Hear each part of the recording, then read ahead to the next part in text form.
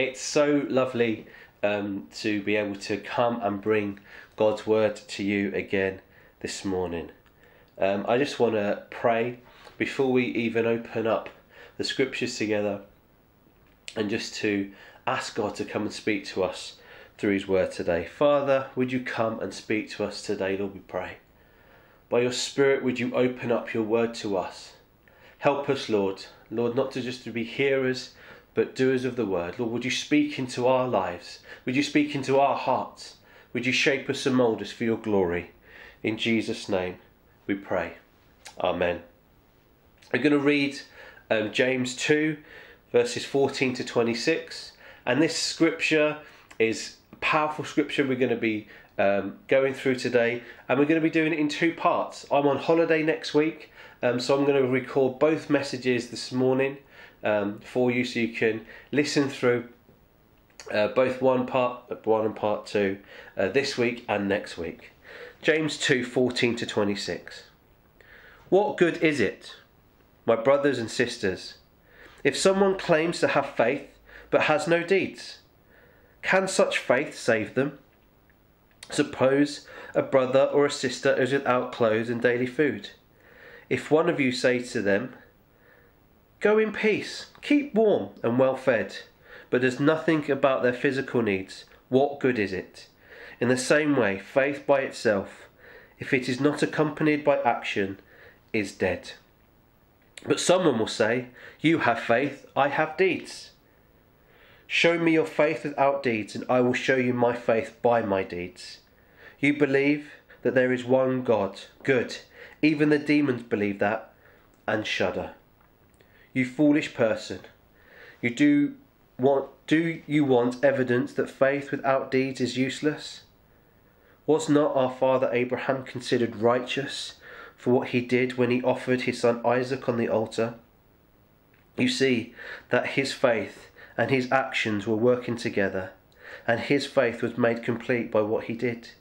And the scripture was fulfilled that says, Abraham believed God, and it was credited to him as righteousness, and he was called God's friend. You see that the person is considered righteous by what they do, not by faith alone. In the same way, was not even Rahab the prostitute considered righteous for what she did when she gave lodging to the spies and sent them off in a different way, in a different direction?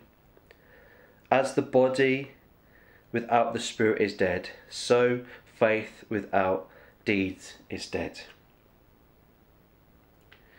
Before I go on any further, I just want to thank those who have spoken for me in the past 5 weeks.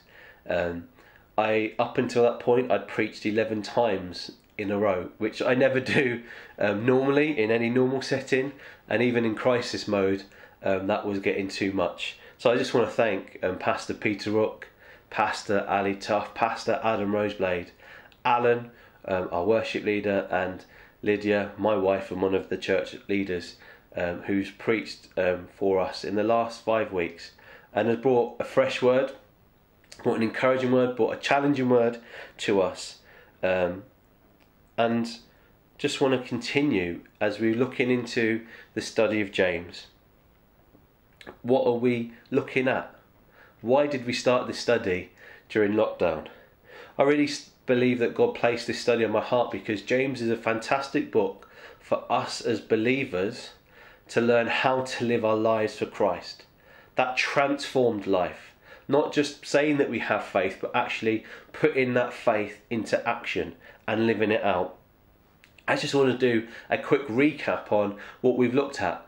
And I'm not going to go into any great detail because you know what, you can look at these videos or our sermons that we've spoken on our Facebook page, on our YouTube channel, because they're all there for you. James 1, we've looked at the first 2 messages and they were titled Joy in the Coronavirus Trial and Listen and Do. James 2, we've looked at the last kind of parts of James 2 verses 1 to 13 in a 4-part kind of mini-series within this series called No Favourites, Just Show Mercy. You know, you can recap them and rewatch them, and my encouragement is that you do, because we've had a bit of a break from the book of James. Do you know, you can help us by liking the page. Like our Facebook page and get notifications when you when we're on, when we're posting something, when we're putting a video out. That would be fantastic. Share the video on Facebook. Help us to spread the message wide. You know, we are preaching the gospel of Jesus Christ, and the more people that hear it, the sooner I believe our Lord will return. Subscribe to our YouTube channel. Do you know we've got over 400 people that like our page on Facebook, but yet have 30 subscribers to our YouTube channel? Please, please, please like our YouTube channel, because all of our content before lockdown is all on our channel. Do you know what? I think we might even start posting some of our old videos on Facebook Live, just so you can see what we were doing before lockdown. And it's kind of brought us nicely into this final part of James 2 today. James is an incredible part of the book, and one of the most probably quoted scriptures from James is found in this final part of this chapter. As the body without the spirit is dead, so faith without deeds is dead. And I'm going to get onto that a little bit later in my sermon. But today is an important day in my life. We're speaking on Sunday. It's actually Thursday afternoon. I'm recording this now, but this is going out on Sunday. And today, this Sunday, marks 3 years since I became the pastor of the church, as I took over the leadership from my father-in-law. And I just want to thank God for his faithfulness, for holding us through for the last 3 years, his goodness. And I think, do you know what, during these last 15 weeks of lockdown, I believe right now that the church has a vital part to play in the life of the community more than ever. I believe this sermon, called Faith into Action, actually helps us focus through what we've gone through the last 15 weeks. And for us, and for me especially as the church leader, as the pastor, celebrating 3 years this weekend, actually seeing what God has done in the last 15 weeks has helped me so much. You know, it's over the last 15 weeks, as I've seen the church supporting and working and serving the community, working and partnering alongside other agencies, helping those in need, it has been a huge blessing to me. Do you know, it showed me more than ever that the reason that I believe God has called me to be here in this place. I believe that God told me to stay in Dorchester because there was a work that he called me and has prepared for me to do. Many watching might know the story of how that happened. Some of you might not. Some of you might be new to church and online church. And if you know the story, then I apologise for telling it again. If you don't know the story, then listen so you remember it for future.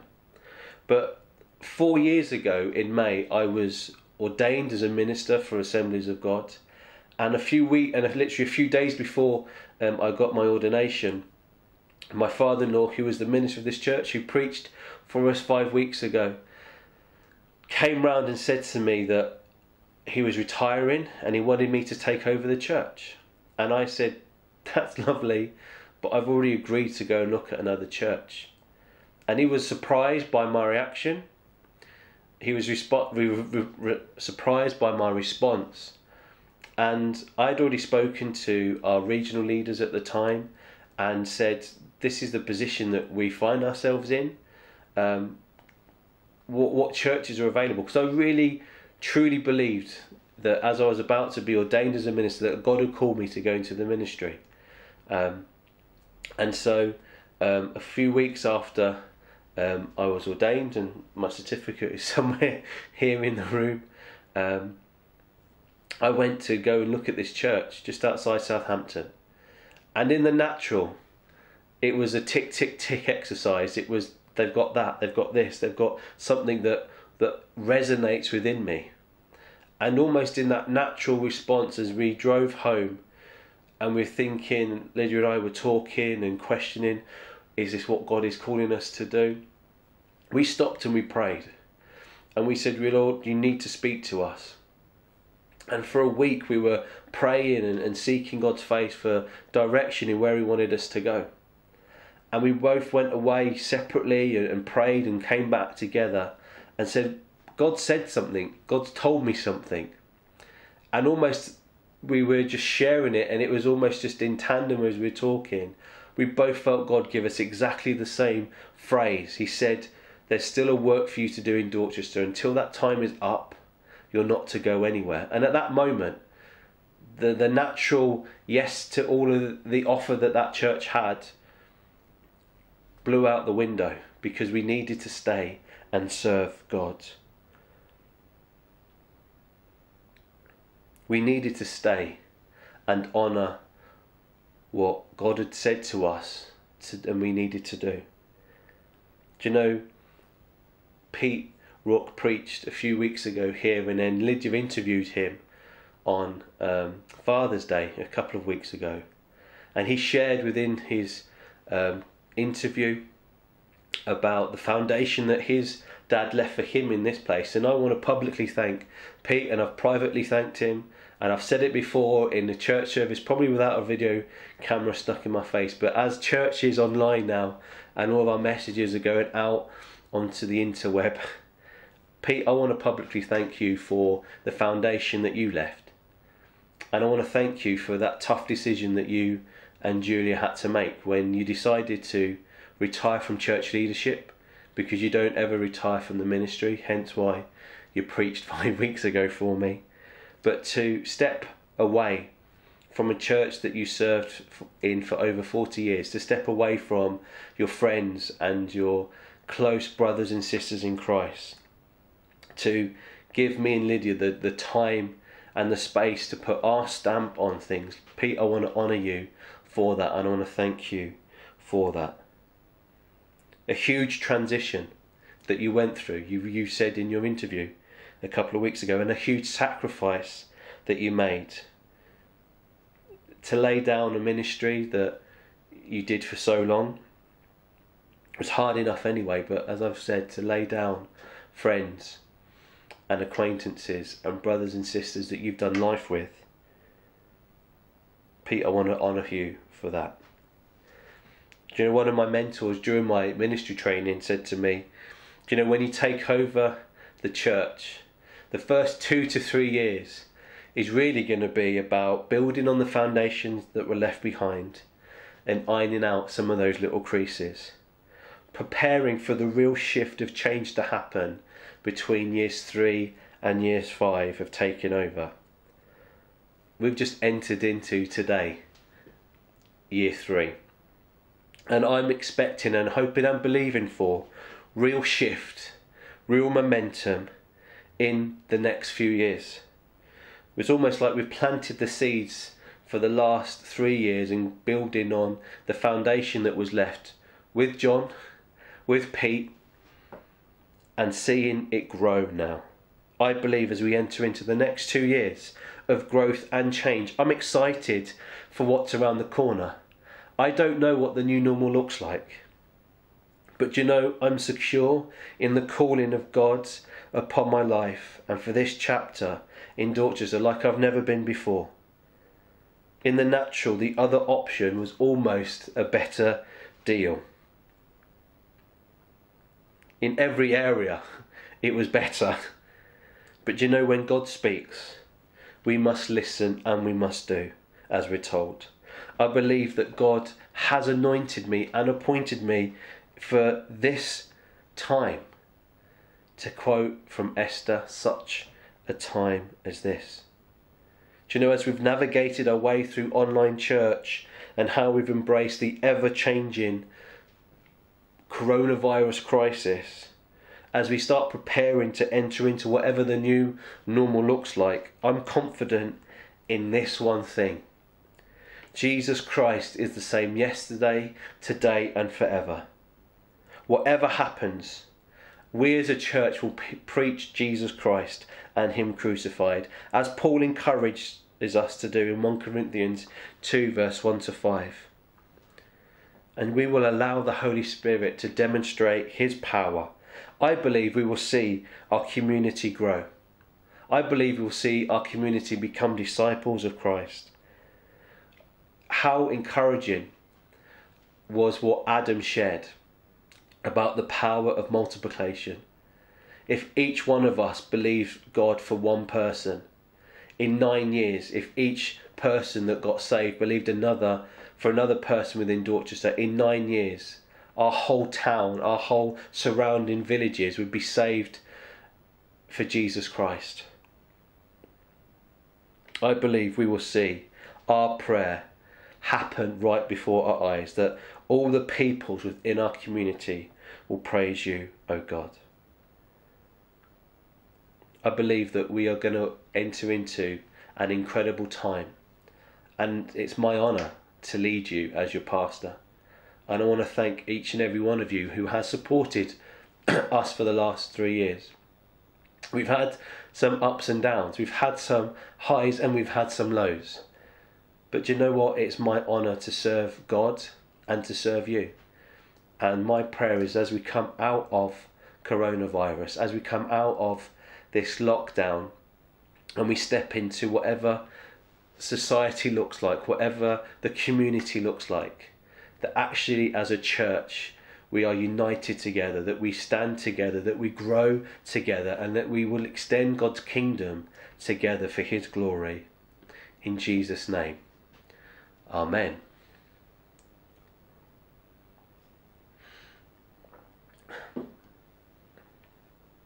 James 2:14-17. What good is it, my brothers and sisters, if someone claims to have faith but has no deeds? Can such faith save them? Suppose a brother or a sister is without clothes and daily food. If one of you says to them, "Go in peace, keep warm and well fed," but does nothing about their physical needs, what good is it? In the same way, faith by itself, if it is not accompanied by action, is dead.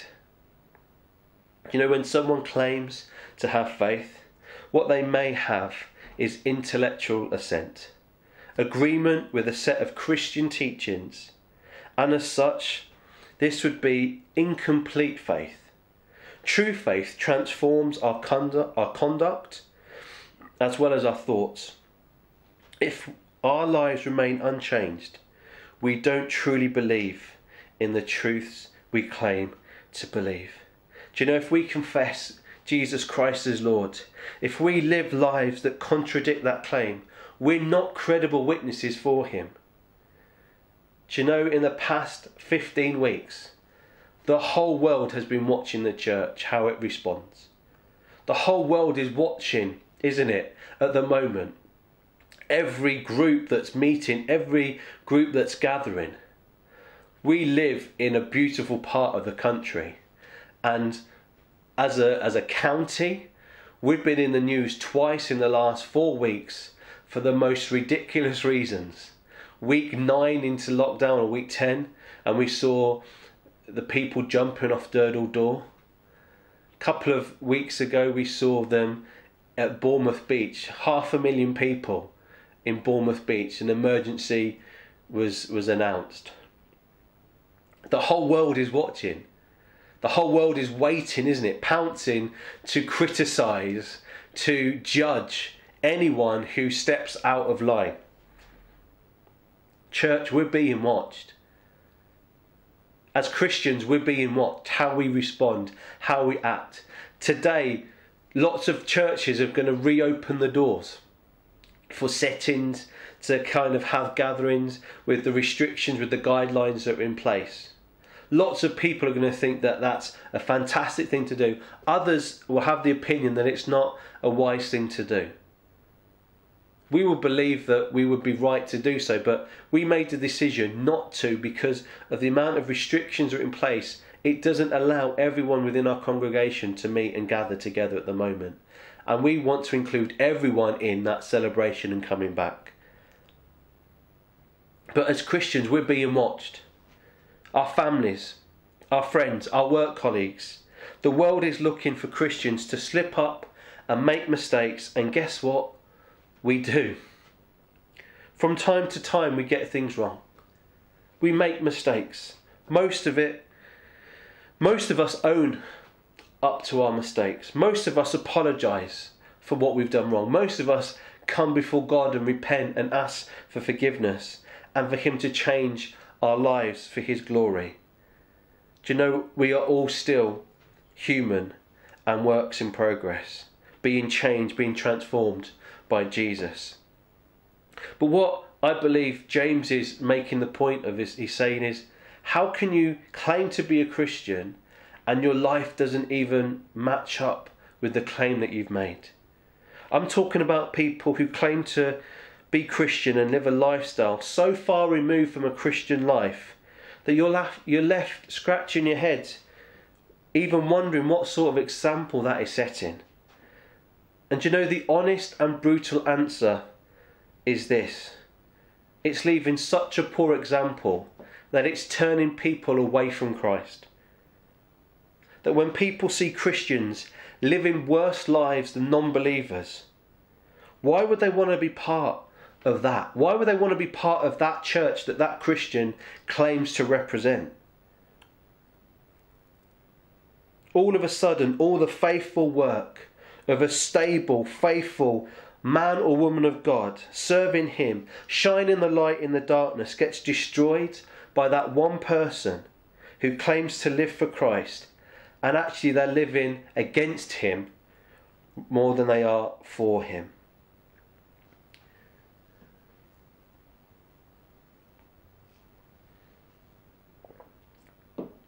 In my short time of serving here as the pastor, I actually served as the associate under my father-in-law for a few years and was part of the leadership team. And I've been a Christian for 20 years now and been involved around church leadership in various roles for quite a long time of that. And I've seen some shocking displays of being credible witnesses for Christ. Do you know, my prayer, my intention is not to offend or to embarrass anyone. I won't be mentioning anyone's names. But my intention is to draw on the experiences that I've gone through and highlight some of the areas I've mentioned as a warning to us. Do you know, I've seen people who have claimed to live a life for Christ but yet would be happy to get drunk and drive in a car. A bad decision to drink and drive could cause or lead an accident which could kill someone. And do you know what it is? It's years of hurt that they try to cover up by drink instead of talking to someone about it, hiding it. And that one mistake that they made caused so much pain. I've experienced people who claim to be Christian who are happy living a life of abusing other people on any level of abuse, be that domestic, spiritual, emotional, financial abuse, just to name a few. As Christians, as men and women of God, do you know, I've met people who think that it's acceptable and would even pick scriptures out of context to support what they're doing. Can I say right now that any form of abuse is absolutely wrong? Abuse at its core is injustice. Proverbs 6:16-19 says this: "These 6 things the Lord hates, yes, 7 are an abomination to Him: a proud look, a lying tongue, hands that shed innocent blood, a heart that devises wicked plans, feet that are swift in running to evil, a false witness who speaks lies, and one who sows discord among brethren." Jeremiah 22:13, "Woe to him who builds his house on unrighteousness and his chambers by injustice, who uses his neighbour's service out without wages and gives him nothing for his work." Any form of abuse is wrong.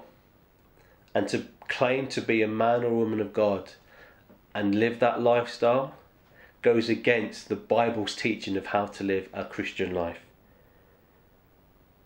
Do you know, I've seen people who post things on social media and I'm thinking, Weren't they in church on Sunday worshipping God? Or the political party or the bias that they have? Or their attitudes towards others? And the hot topic in the past few weeks around racism. And if your response that when people say Black Lives Matters is all lives matters, then let me just remind you this scripture of Galatians 3:26-29. So in Christ Jesus, you are all children of God through faith. For all of you were baptized into Christ and have clothed yourself with Christ. Therefore, there is neither Jew nor Gentile, neither slave nor free, nor there male and female, for you are all one in Christ Jesus. If you belong to Christ, then you are Abraham's seed and heirs according to the promise. Get away from the Black Lives political bias, but actually what they are suffering at the moment is wrong, and what injustice is happening is wrong. And let me just say that, do you know what? We're not immune from failure as believers. We are all just one bad decision away from undoing years of trust, of hard work, of respect, of credibility. But the harsh reality is that I believe it's a build-up of poor choices, poor understanding of God's word. That when that one big bad decision actually happens, I believe that actually if pastoral care was put in months, if not years before, it wouldn't have happened. I believe that if people shared their issues rather than hiding it from the church and asked for help and asked for counselling and asked for wisdom and asked for guidance, that they wouldn't find themselves in the situations that they did. Do you know we're told in the Bible to bear with one another, to share in the hurt and the tough times. People who hide their pain or issues and don't want the church to know, do you know they're the ones that when it goes wrong, they're first to complain that the church wasn't there or didn't do enough. I don't know where you're at. I don't know where your lifestyle is at. I know that we're all works in progress, but I know that our lives need to reflect the one that we're living for. Jesus was never a racist. He would never mistreat women. He would never mistreat children. So straight away, by those three statements that I've just made, if you're racist, if you abuse people and you mistreat children, then you're going against the Bible, because Jesus Christ himself is the Word of God. And he won't contradict himself. This scripture, I believe, will help us. Colossians 3:12-17. Therefore, as God's chosen people, holy and dearly loved, clothe yourselves with compassion, kindness, humility, gentleness and patience. Bear with each other and forgive one another. If any of you has a grievance against someone, forgive as the Lord forgave you. And over all of these virtues put on love, which binds them all together in perfect unity. Let the peace of Christ rule in your hearts, since as members of one body you were called to peace. And be thankful. Let the message of Christ dwell among you richly as you teach and admonish one another with all wisdom through psalms, hymns, and songs from the Spirit, singing to God with gratitude in your hearts. And whatever you do, whether in word or deed, do it all for the name of the Lord Jesus, giving thanks to God the Father through him. Let our lives reflect the one that we're living for. What good is it? Faith without action is dead. Can such faith save them? Suppose a brother or sister is without clothes and daily food. If one of you says to them, go in peace, keep warm and well fed, but does nothing about their physical needs, what good is it? In the same way, faith by itself is not accompanied, in the same way, faith by itself, if not accompanied by action, is dead. Do you know the Bible says, without faith it is impossible to please God. Hebrews 11 verse 6.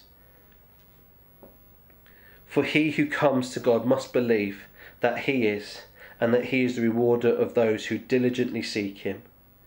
But it goes on to say in the following verses from 7 to 12, but by faith Noah, being divinely warned of things not yet seen, moved with godly fear, prepared an ark for the saving of his household, which he condemned the world and became heir of righteousness, which was according to the faith.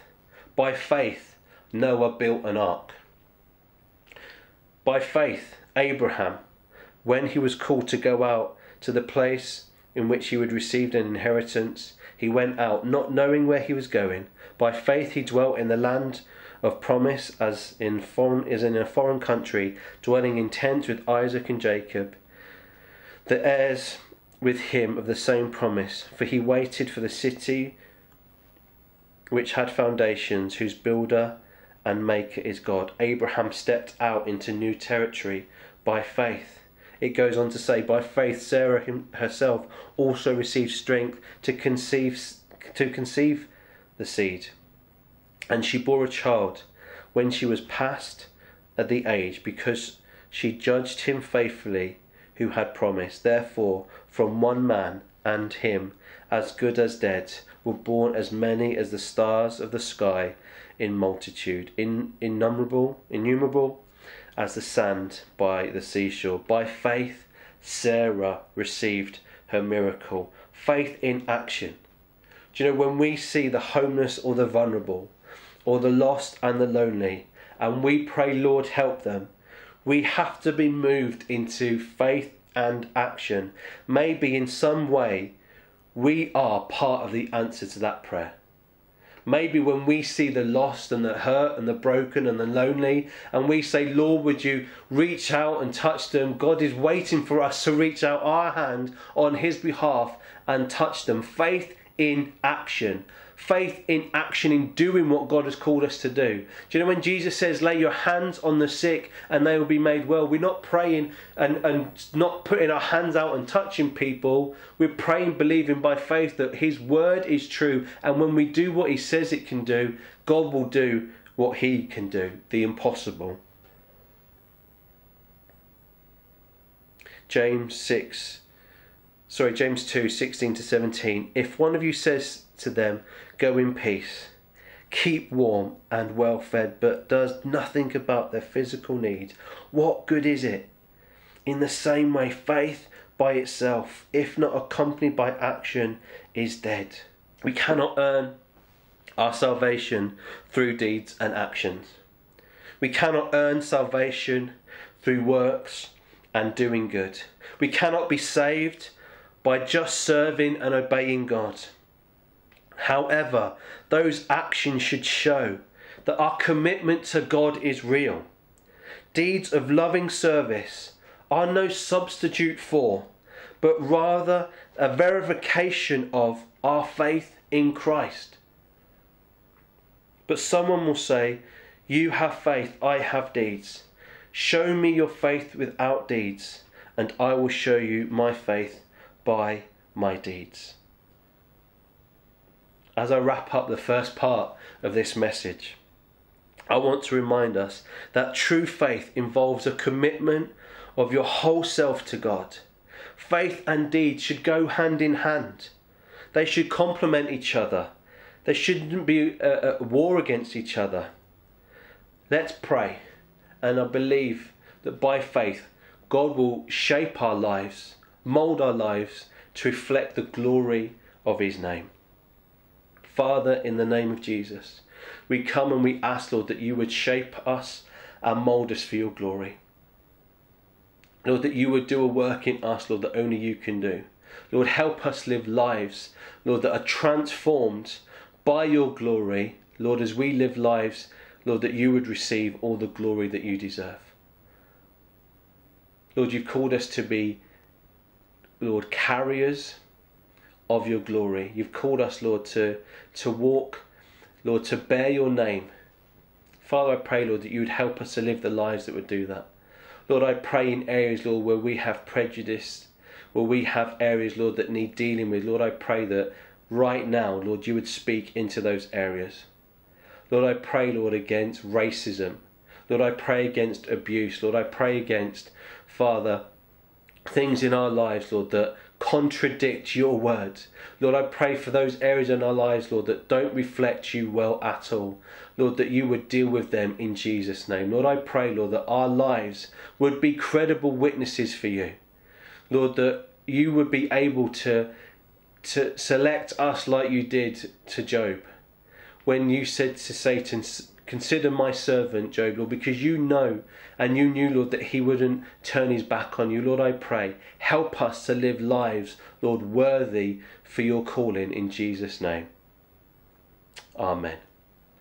Thank you for joining us. The second part of this message is going to come next week. If you have been blessed by this, and please send an email to prayer.thestorehouse@gmail.com. We'd love to pray with you. If you don't know Jesus as your Lord and Saviour, there's lots of information on our Facebook page, on our website, of how you can become a Christian. Do you know, as a church, we've brought Bibles in preparation, believing by faith that people are going to make a commitment to Jesus. And we'd love to send you a Bible to help you on your journey, to help you find out more about Jesus, so to get into the Word of God. And as you do that, we believe by faith that you'll grow to be the disciples that Jesus has called you to be. Bless you guys. We'll see you next week.